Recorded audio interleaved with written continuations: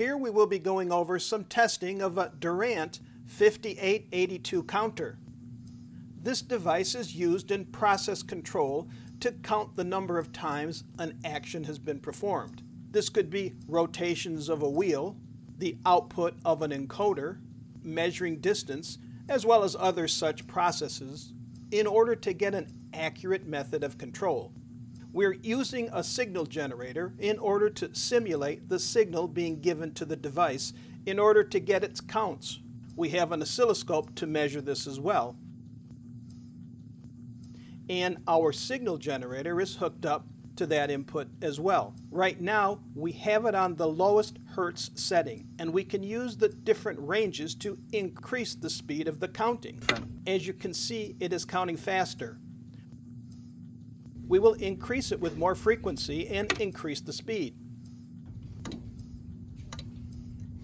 Now you can hear the relay clicking because we have it preset to reset at 2,000 counts.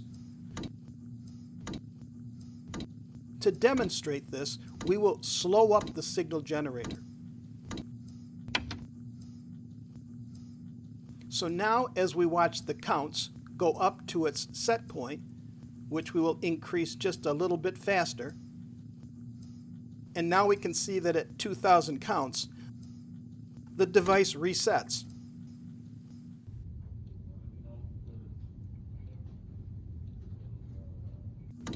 By doing this, we can be sure that the internal relay is also functioning.